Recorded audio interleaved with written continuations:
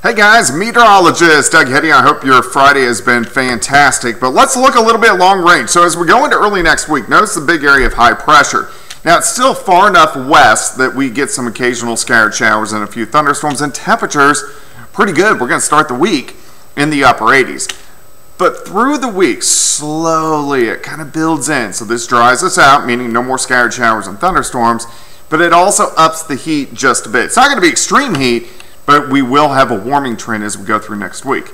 Let me take you through time. Let's move into Monday. Slight chance for a few afternoon thunderstorms, but temperature is pretty good, right around 90 degrees. Even on Tuesday, not bad. High temps, upper 80s to near 90 degrees. As we go into Wednesday, here comes the heat, back to the mid-90s, and then mid to upper 90s once we get into Thursday, and then we could approach about 100 degrees by the time next Friday rolls around.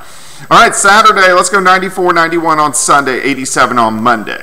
Then mainly dry. You can see that slow warming trend into the mid to upper 90s over about the next 7 to 10 days. All right, guys, have a great weekend.